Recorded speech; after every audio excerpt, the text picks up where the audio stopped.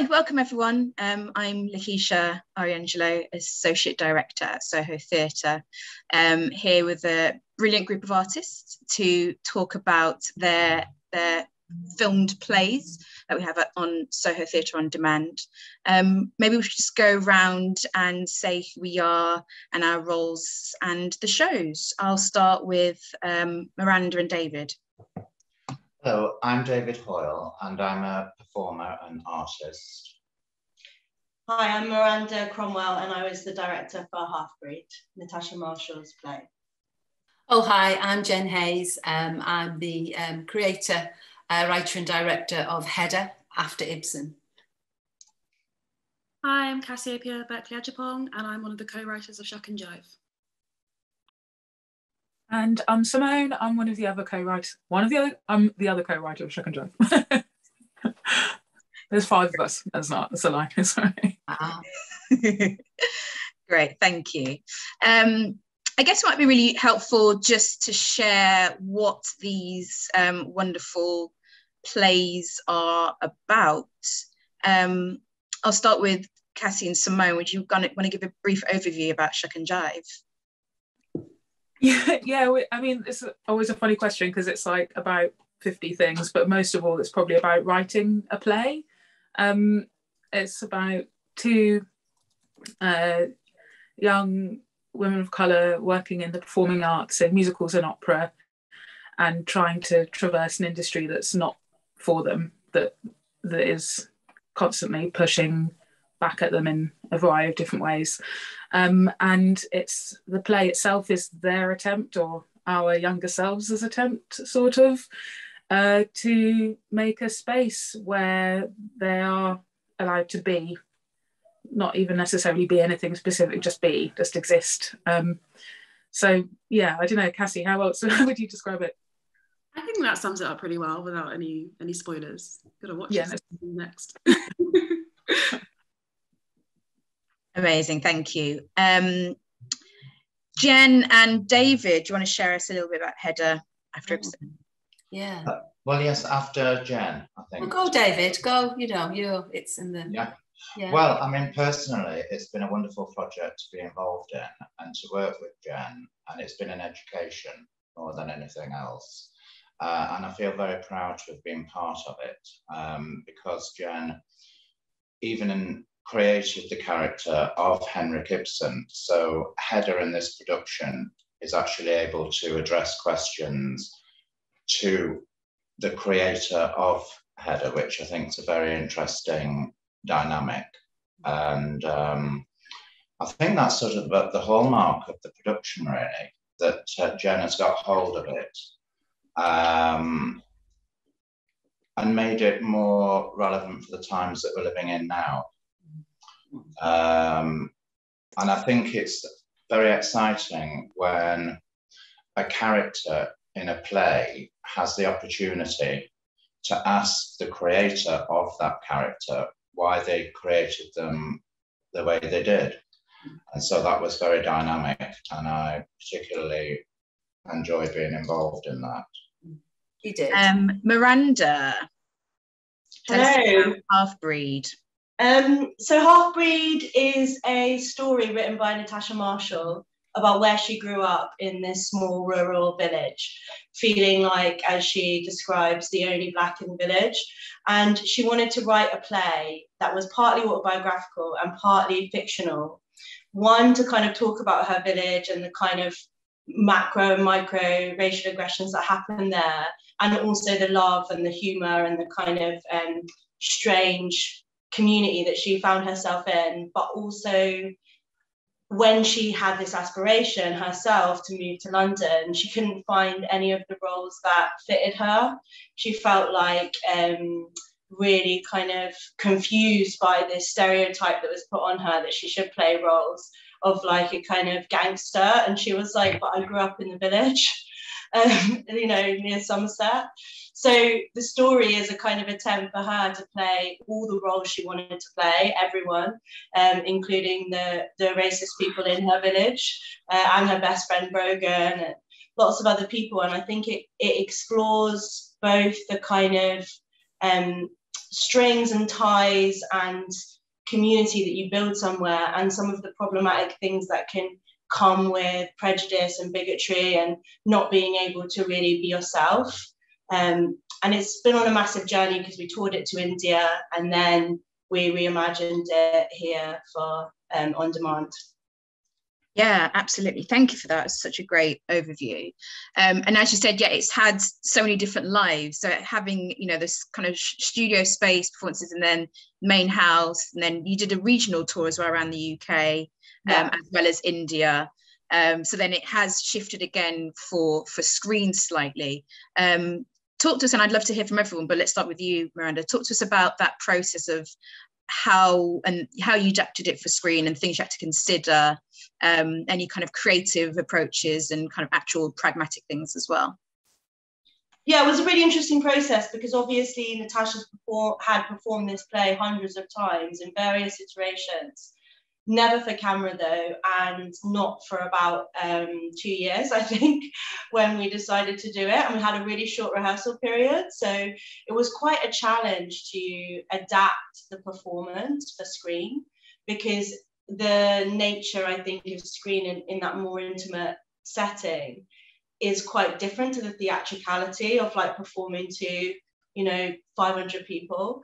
So there was a lot of talking about who is the audience, who are the people at home who are going to be watching it, how can we kind of communicate that story as if you're talking to like one person, so talking to the camera at points when Jazz is really in her kind of most intimate moments, the character. But also what was fun working with Monica, who was the DOP, was being able to do a shot list and talk about the different ways in which we could film it, even though it was all still inside a theatre. How do we like reverse some shots or cut away, or are able to kind of imagine things cinematically? So it was a really amazing kind of learning curve. I learned a lot. Yeah, me too. And I guess an additional question for you, Miranda, then I'll jump to Cass and Simone for similar things. What experience do you think the audience gets watching it from screen than they do on stage? I think you just get to be so much closer to Jazz. Like, that's the thing for me that really struck me, was being able to really focus in on that emotional, psychological journey that is happening for that character, and being able to also be more dynamic sometimes with the storytelling, in that choice of being able to come out and then be right in. And I suppose there's something more intimate that is created by that. Lovely, I totally hear that. Cassie and Simone, things that you had to think about, firstly creatively and pragmatically when adapting text for screen. I think Shuck and Jive is a really tricky one to adapt for the screen because the play was so inherently theatrical, and it was, when we were first conceiving it, we were thinking about like, how do you put our favourite TV moments on stage? And then it was like, how do you put our favourite TV moments on stage? And then it's going to be filmed, and then like, what is it now? And so there was a lot of kind of thinking about whether you kind of, especially because we were in such a, like, is whether you kind of rewrite all the jokes that are about theatre to be about television, or to be about the fact that things are on screen, or do you just let it exist as it was in a way and not make loads of changes to the text? And actually I think it was more about how it was like re-envisioned to be filmed than it was about making like necessary tangible changes to the actual content of the text. And it was more about kind of like, when this is kind of in the collaborative process of making it again, what did the rest of the team bring in terms of their vision of to how like this could be realized on screen and kind of give the same effect to an audience as they might have had in a theatre, or a completely different effect because the experience of watching it on a screen is different. Yes, actually, Lakesha, I think it'd be really interesting to hear from you about what you did to adapt it for screen. Yeah, I think you are very right. It did feel inherently for stage. However, because you have so many televisual references, and that kind of the meta levels of playing with, we know that we're in this theatre world and performing to a live audience, that you're watching us, but we can use theatre almost in a similar way that you can screen. So for example, having TV game show moments, so we can kind of go, actually we're actually doing this via screen, so we can kind of use some of those via, so we can have the scoreboard on a kind of graphic animated thing on the screen. They have the kind of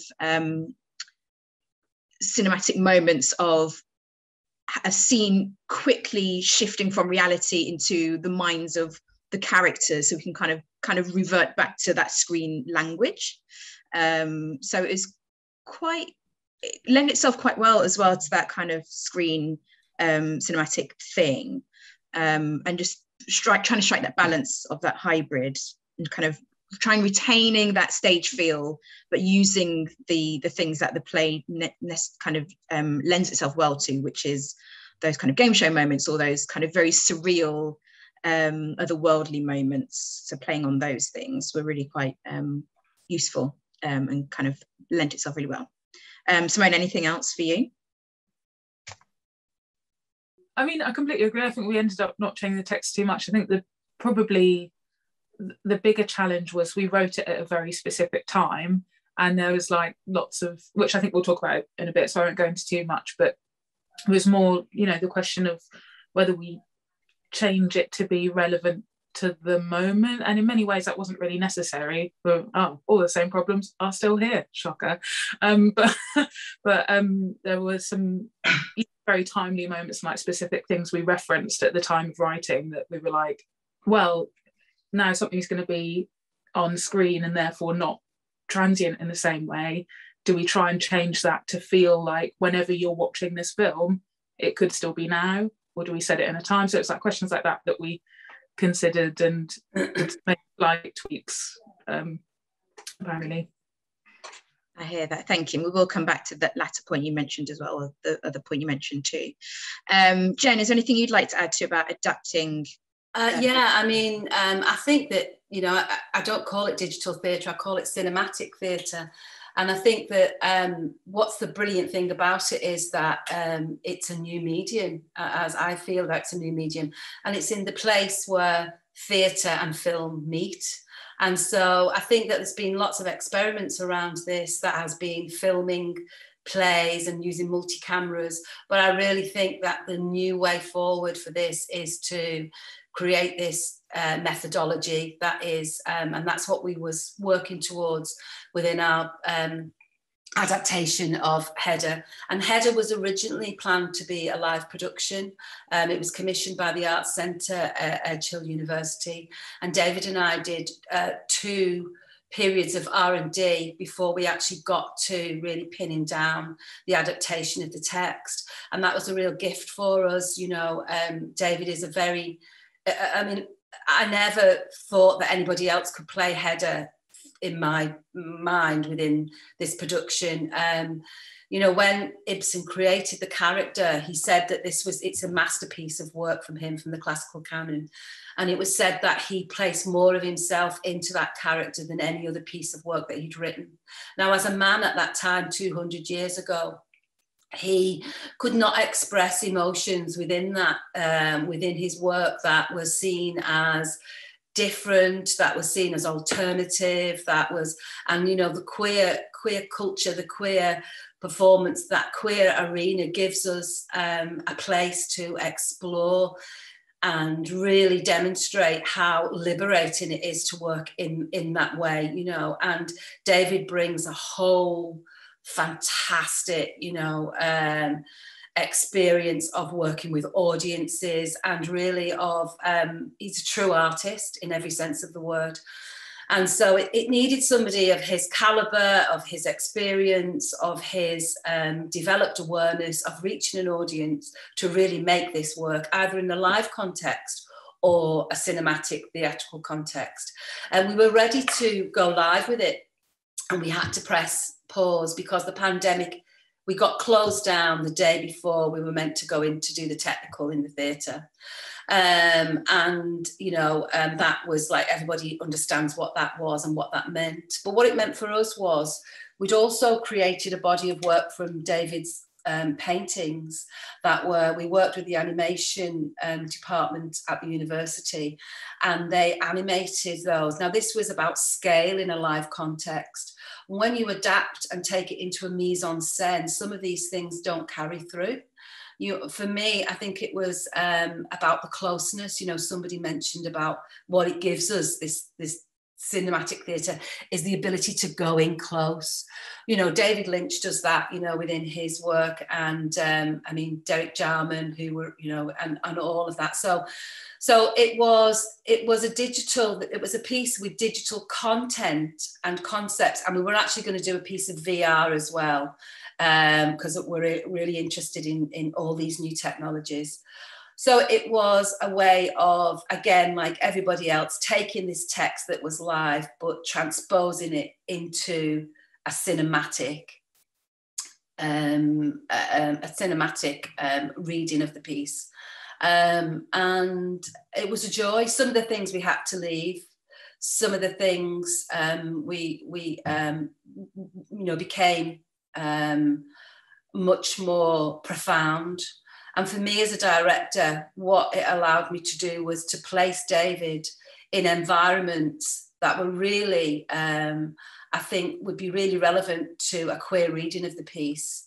And we could draw on film, iconic moments of film and characters. And we hope that that's what people will get from watching the work.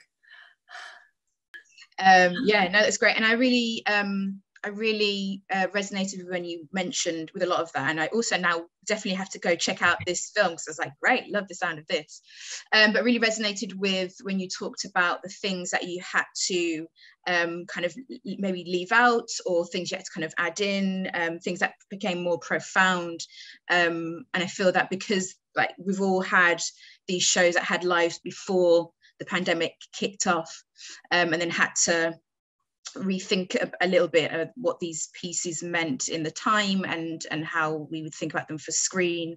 So Cass and Simone, just coming over to you two. So we did Shuck and Jive, the live version, in 2019. So when you had the call from Soho to say we were going to film a version of it in 2020, the world had shifted slightly, given the events of that year, as well as the general pandemic. I guess the upsurge of what I call like the civil rights movement, of others talk about it as the Black Lives Matter movement. Yeah. And given the content of the piece, how did you feel about what the piece meant in 2019 to what it meant in 2020 and now? And what kind of consideration did you have to give to it, knowing that it's going to be a kind of crystallized form and I'm going to use Jen's term, cinematic theatre? In a way, it was sad. It was sad that it was still relevant, because I think even at the time of writing it, I like really hoped it had a short shelf life. I was like, in 2 years' time, no one will need this play, because it would have made the change that it needed to make, and like everything will be great, and like people won't experience like vehement racism when they trying to work. Like, but sadly, it was not the case. And I think actually the significance it had was that it felt as though people were more ready to listen to the content of it. So again, when it came to that question of like, what needs to be changed, it was like, does anything need to be changed, or do we just need to be more aware that maybe people are ready to receive what was being said? That's where I'm at. I'm just sad. It's sad. Yeah, I completely agree. I think like you hope that, well, for a minute there, I think this always happens when there are big moments in any movement, and in these moments of sort of great global tremors, I suppose, that run through society. For a second, it feels like everything's changed. And then the dust settles and you're like, oh, wait, no, it's the same. But at least everyone felt the tremor this time. And in those moments after the tremor, people remember what it feels like to feel unsteady. People remember what it feels like for things to be confusing and scary and all this stuff. And in those moments, I think they're susceptible to being aware of what others see, maybe on a day-to-day basis. And yeah, like Cass said, this was just a way of saying, look, okay, now you're ready. This is the moment. Okay, fine. Look, now this is what we've been trying to say. And I also feel like lots of people say and think it was a new thing. People suddenly had this realization, and actually, in a way, it felt like a nice little timestamp. Every single thing that, you know, there's this huge, unbelievable legacy of civil rights activism and anti-racism, and it was just like our tiny little timestamp to say, so many people have been saying this for so long, rather than just because one person may have realised. And it's good that they realised, but just because they realised now, it doesn't mean it wasn't there all along. So I think, yeah, in the end, we didn't really change much content-wise, like 1 or 2 lines. But yeah, like Cass said, it's because nothing really needed to be changed, because nothing had changed. So depressing. Anyway, enjoy the film. No. Thank you. I hear that. Miranda, is there anything you want to speak on with that, with Half-Breed? Yeah, I really resonated with what you were both saying there massively. You come back to it so many years later. I was trying to think when Tash wrote Half-Breed, maybe 2015, I want to say, maybe not that late, maybe 17. But she'd been writing it for a long time, you know, in her like nan's bedroom, you know, reflecting on these things in a really intimate way. And you realise, I think,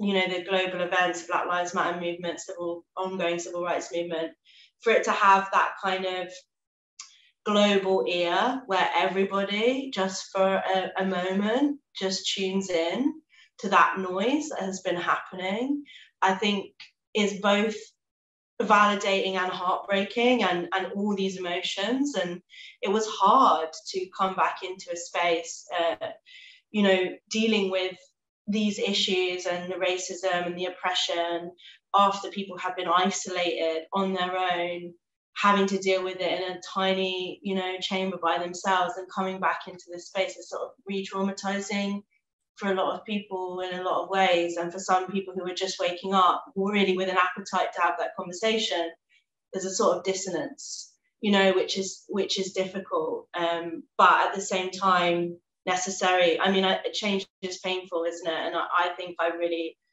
learned through so much of this that we all should feel uncomfortable, and that is a natural and important thing to feel. And some people are feeling that all the time anyway, because that's their lived experience.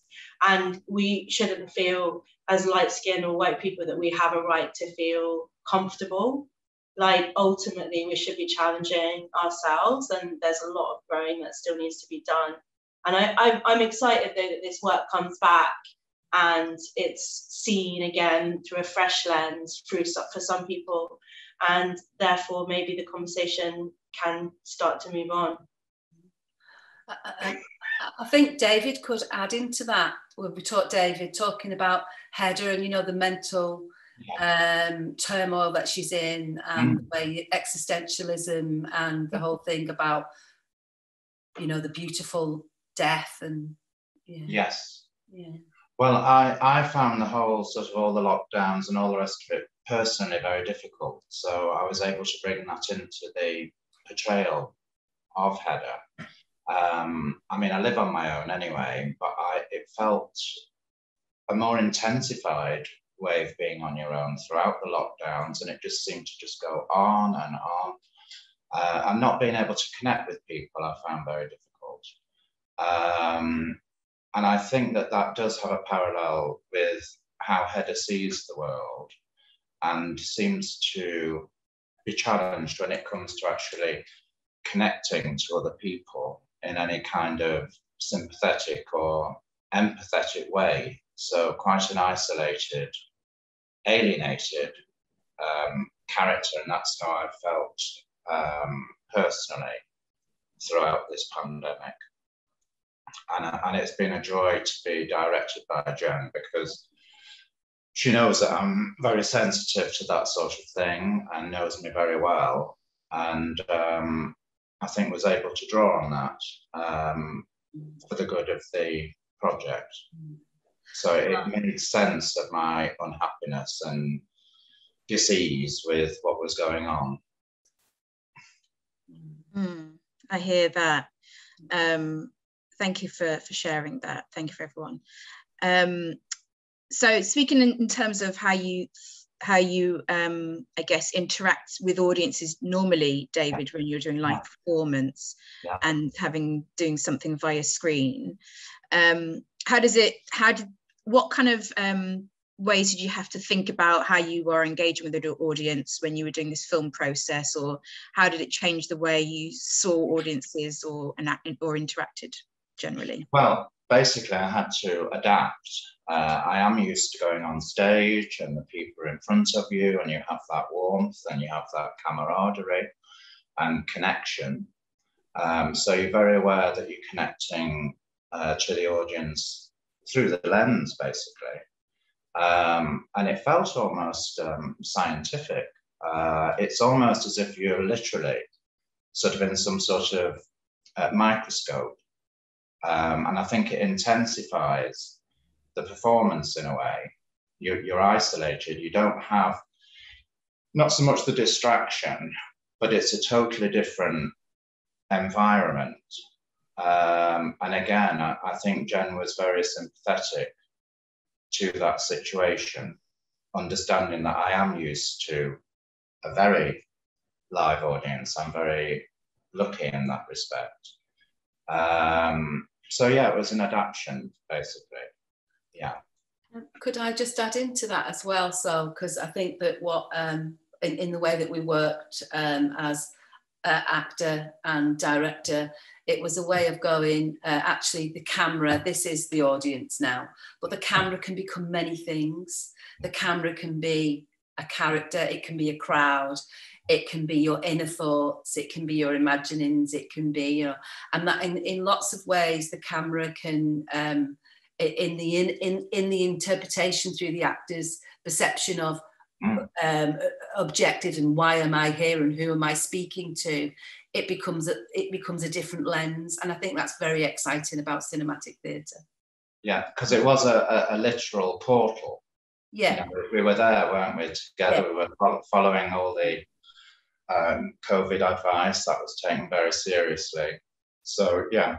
I love that. I love the way you think about audiences and how it kind of intensified the kind of product and gave it focus and thinking about who the audience is in that space. It makes it very concentrated, so it's a distillation, really. Totally, yeah, which is a slightly different experience to the live theatre performance experience. I guess this is open for everyone then. It kind of linked to that. What were the bits that you enjoyed about this style of work in this process, or things that you think worked really, really well? Don't want to go first. Go ahead, Cass. I really liked, we got a chance to kind of re-soundtrack the piece because we couldn't get the rights to all the great pop music that was in the original version. And I think I think it's maybe just a personal joke, but I'm highlighting it so everyone else can laugh at it when they watch it. The very first track that happens at the top of our film, which is basically just like a musicalized version of like people chatting in the theatre before the show starts, and it just brings me joy. So that's my favourite thing about the new adaptation. Yeah, no, I completely agree. We had a great time like learning how to like distantly compose a whole soundtrack for a film, which was great fun.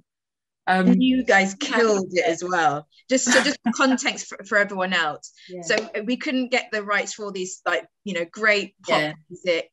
And so basically I said to Kath and Simone, we can either find some like library music, which may not be so great, or may kind of come with some other issues and dramaturgical stuff.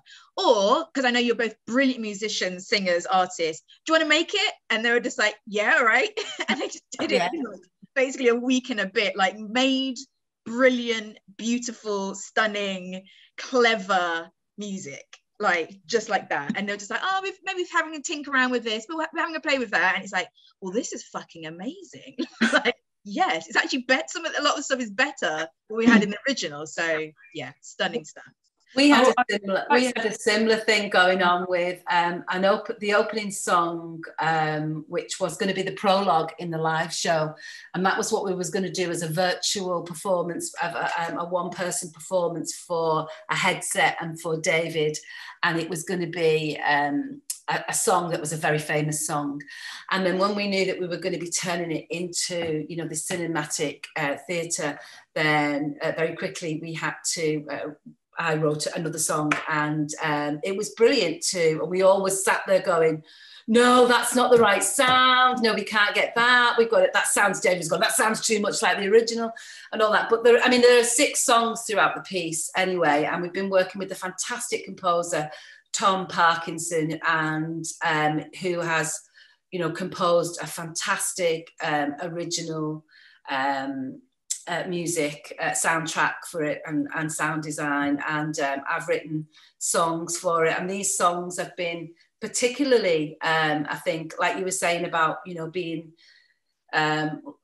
like going, no, we need this song, and we need to do it, and we need to do it quickly. There was one song by the end, Dead on Arrival, and it was like, oh, and I just went outside and wrote the lyrics, and David just picked it up like that, and Tom, you know, wrote the music, and it was just fantastic. I think it sort of it proves to us as artists how sometimes you know, relying on other things outside of ourselves can not be as we don't really fully utilize our full creativity, you know. So it was beautiful.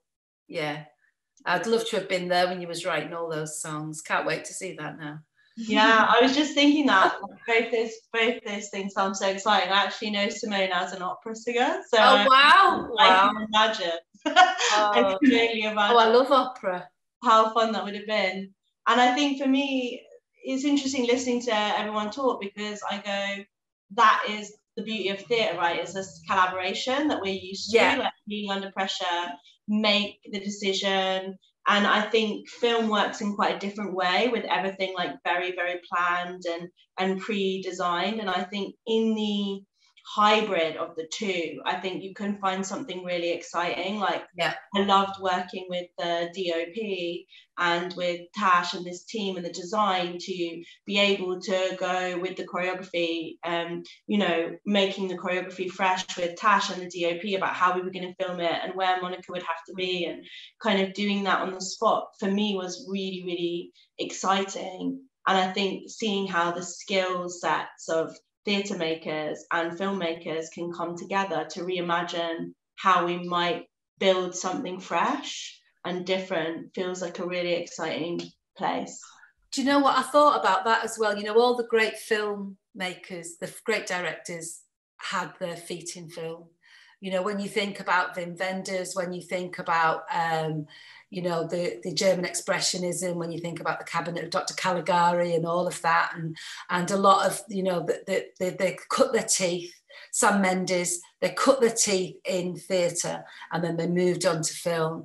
And I just find it very exciting that we're at this point in our, you know, where we are as artists, where we can, you know, reinvent, you know, that sort of, reinvent that again, you know, because everybody goes, there's nothing new, but there actually is, you know, and there's all these new technologies and there's all this new way of thinking, and that's super exciting. Yeah, it's really brilliant what you've just described there.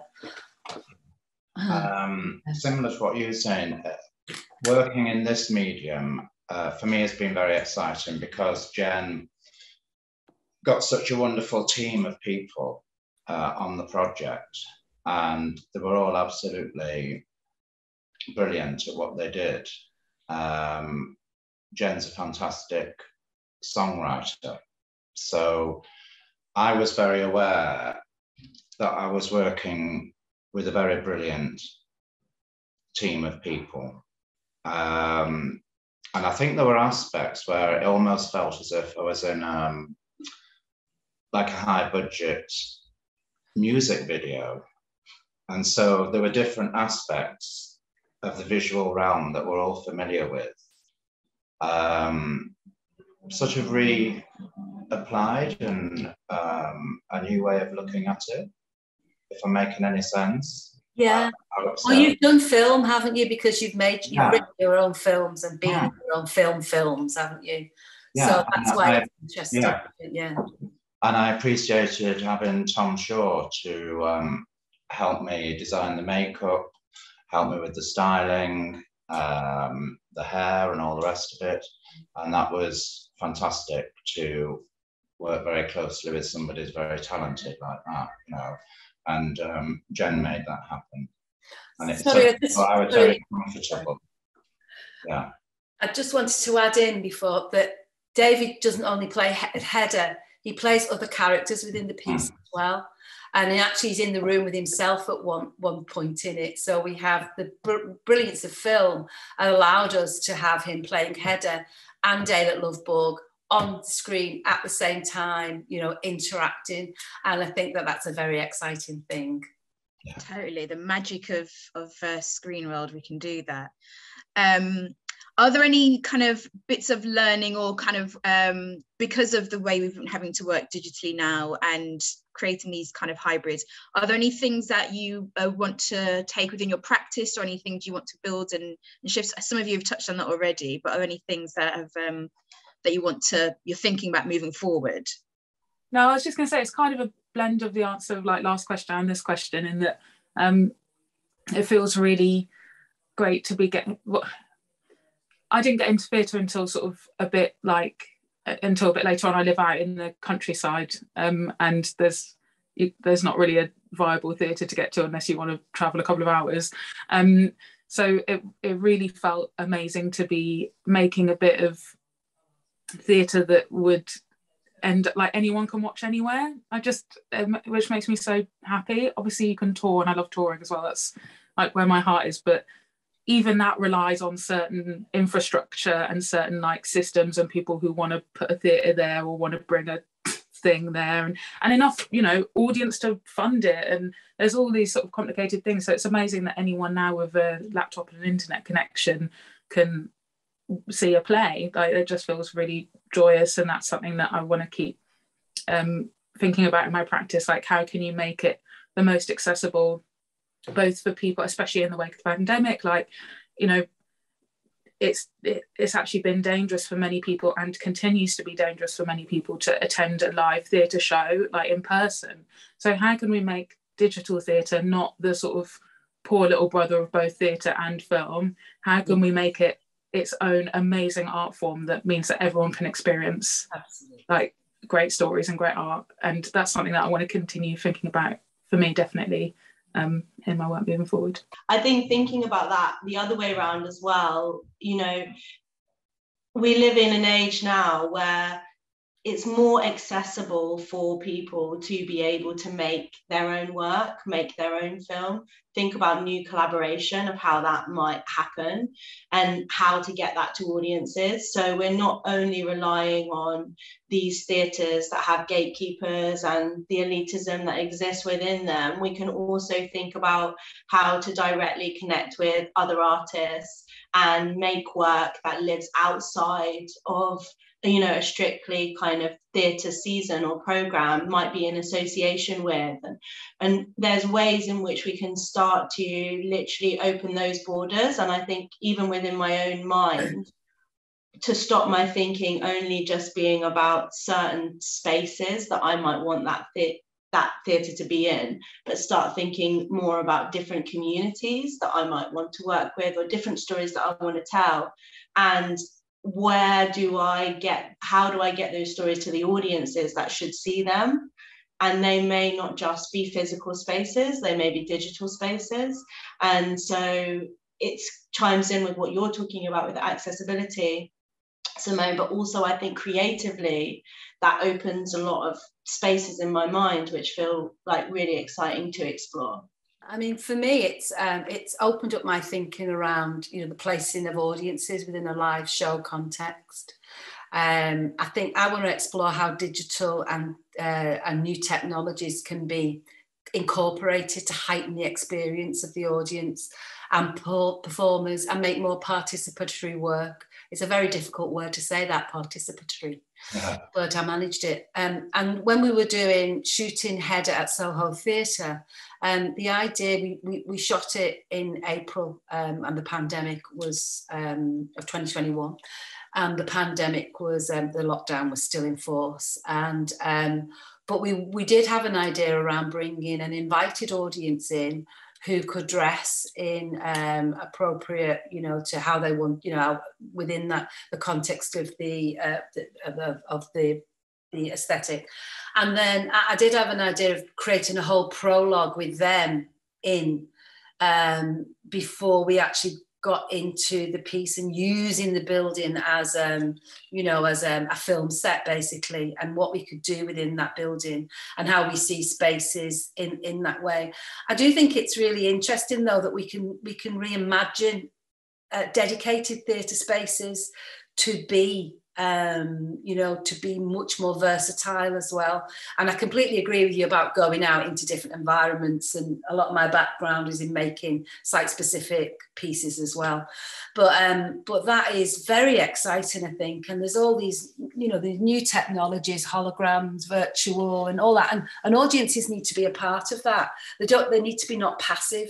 They need to be proactive within what we're doing. And I think we can change a lot of thinking, and we can do what art is meant to do. We can disturb and we can get right to them. And what David's work does, in a live context, when he's out there and he's talking about what's happening to people, in an everyday experience, by politically, emotionally, from a mental perspective, from an artistic perspective, all of those things. Right, great. Love that. I'm feeling very motivated from hearing all of that. Thanks. Great. Yeah, love that. So I guess on that, and I'll make this the final question open for everyone, and you've already kind of touched on it, all of you have slightly, but what are the things that excite you about the arts moving forward, or what are your hopes for our industry moving forward after the last couple of years that we've had? What are the things that is really galvanizing you, or that you're really hoping for?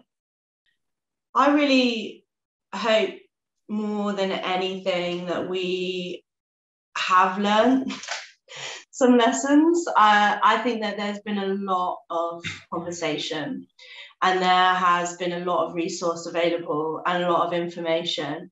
And I think we can't go back to any of the arguments that we didn't know.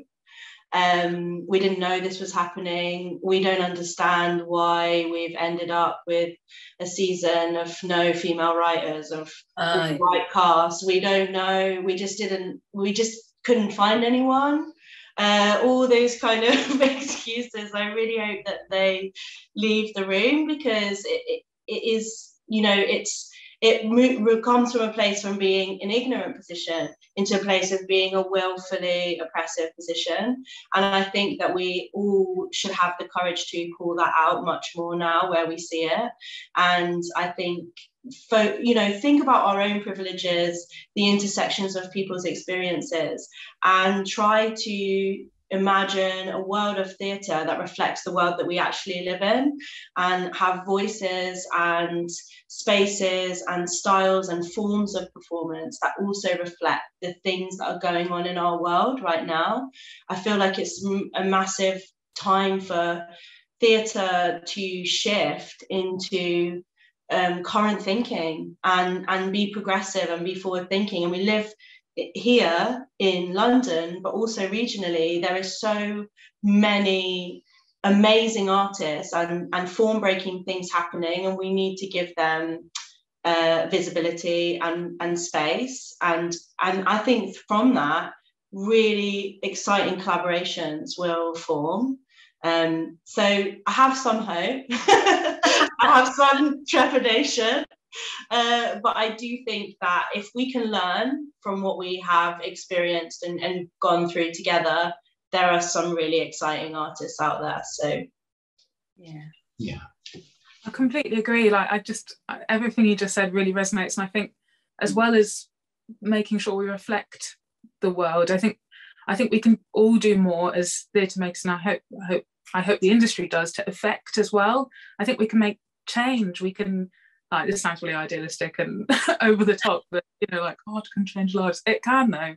Our whole skill set, our sort of the basis of our skill set is communication. I think that's what we spend ages learning and struggling to improve ourselves at. And I think so often we get lost with what we're actually communicating and how we're communicating it. And, if we're making a piece about the environmental destruction or, the climate crisis or something, how can that piece actually do some good in the space as well? Or, from checking our own carbon footprint in making the show to, can we use any of it for lobbying or for, supporting researchers, or, is what can we do to make sure that we're not just commenting, but that we're moving things forward practically as well. I hope we can contribute to that in some way. And yeah, that's my hope for the industry, that we hold ourselves to a higher standard to make positive change, not just in our own industry, but beyond as well. It kind of ties into thoughts about conversation and communication, and it's just about the idea of kind of not exclusively working with people who you agree with. I think so often we have a tendency to just want to be insular, because those are the happy places, those are the best rooms. It's we're all on the same page, we're doing this thing, it's going to be great. But actually, the industry challenging itself to work with people who actually we're not seeing eye to eye, and actually the process of that collaboration being something that helps us get closer to not even necessarily agreeing, but just understanding each other. I think that's something I'm really hopeful for. I think it's everybody has realised that we can't take the arts for granted. It's a very massive, important part of our lives. It is, without art, without creativity, then as human beings we're fallow. We're lost. And I think the positive thing, and it's actually, I'm probably just regurgitating what you've already said here in terms of making people think in different ways and breaking the glass ceilings and open things up. And I mean, as a maverick theatre maker based in the north of England, as a woman, a working class woman, it hasn't been the easiest of, when I was at university, I went into Lakesha education, which is another story, but with 2 kids, and it wasn't possible for me to go and do, be an assistant director in London to build up the, so I think that's what the thing about what is happening now, and it's like people have been forced in a way to rethink, and with everything that has come forward in terms of Black Lives Matter and the Me Too movement and all of those wonderful things that have been, just cracking open everything. I think that it's a really, it can be, if we harness it, a really fantastic time for us within, to go out fighting, Yeah, it really, scary, Yeah, well, it definitely is essential that we create art, because we kind of know that the mainstream media does have a right-wing bias. They are trying to make us believe that there's some kind of concrete reality that is illusionary and only really represents 1 or 2 people and maybe the interests of big business. And so one of the few arenas that we have is art, expression, film, and I'm hoping that from this debate, maybe people watching who will have a go themselves at creating some artwork and reflecting true realities as opposed to the faux reality that I believe at the moment we're very much victims of, and we've got to fight back. Art and expression really is where it's at. It's that important. It's a matter of life and death. And I've just got to say, it's been a real pleasure to be in the company of everybody today. Lots of love to everybody. Keep fabulous, keep strong, and remember, when it comes to reality, I'll leave it with you. That's a brilliant way to end it. Thank you, everyone. I, echo all of those great things. Thank you for being so wonderfully articulate and sharing your experiences and your processes and uplifting us. I feel very enlisted. I know. Let's go make it work. Let's go out there and do our thing. Absolutely. Yeah, absolutely. Yeah, totally. So just a reminder for those watching, HEDDA after Ibsen, Half-Breed, Shuck and Jive, Mum and Sessions will be available to stream on Soho Theatre on demand over February and March. So please do head over there to check those out. Thank you everyone that has joined us to talk about your work today. It's been really lovely to listen to you all. I appreciate you all, and stay safe and well. Thank you.